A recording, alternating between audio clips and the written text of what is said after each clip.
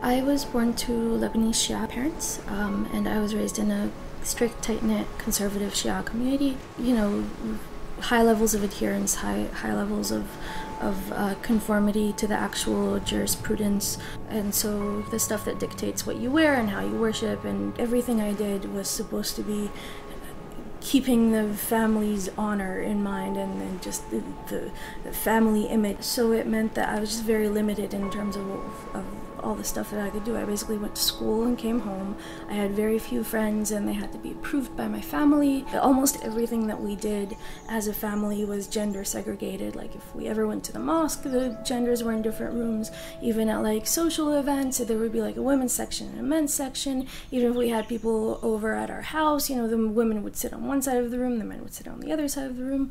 So it was just that type of upbringing where almost everything was designed around maintaining sexual purity. And I was raised basically based on the idea that I was going to be, you know, my father's daughter until I became my husband's wife. Every single moment felt like trauma.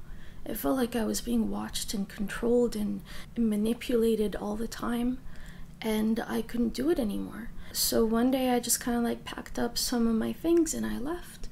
And, you know, as soon as my family realized I was gone, they alerted Hezbollah. You know, being Shia, being from Lebanon, it basically means that you are from the demographic that Hezbollah feels themselves to be authorities over, and like that they're like the arbitrators of everything that goes on in there.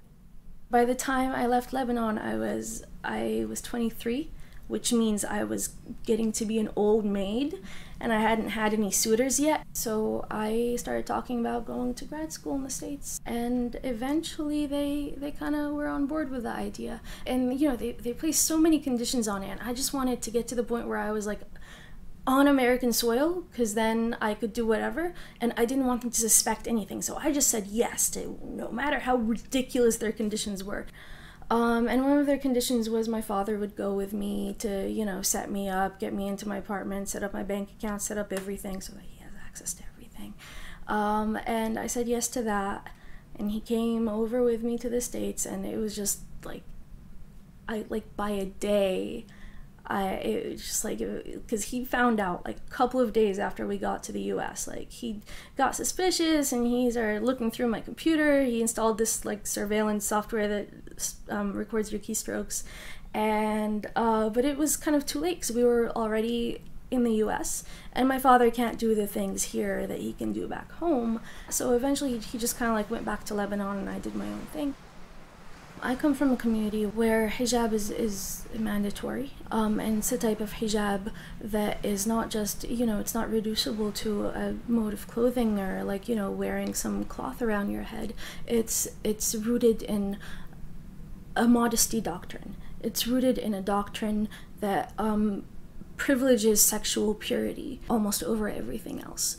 So for me, the hijab was, you know, it was that I had to dress a certain way. I had to wear clothing that covered everything except for the hands and the face, and it was so strict that like even like if a bit of your wrist shows or this little underside of your chin shows, that would be considered haram. That's not proper hijab.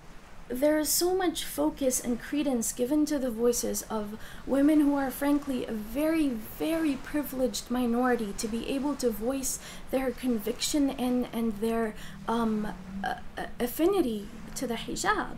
And that, I think that maybe makes people think that like, oh, we were wrong about this thing, and it's not like an oppressive tool of the patriarchy, it's a thing that women actually like and want. The problem with that is anyone who has to wear hijab and doesn't like doing it, you're not going to be hearing from them. You're going to be hearing from the people who actually conform to their dominant cultural zeitgeist. You're going to be hearing from the women who are celebrated and uplifted when they speak about this because it's the way that their communities like and endorse the hijab spoken about. When I wore hijab and I didn't want to wear it, if someone had asked me if I liked hijab and if I thought it was wonderful, I would have said, oh yeah, go hijab, because I didn't have the choice. It's just this false dichotomy, the idea that, you know, if you have if you only have one effective choice, and if you cleave to that choice, and you walk around and you say, it's my free choice, I would have chosen that anyway, it still doesn't speak to what would happen if you would have chosen otherwise.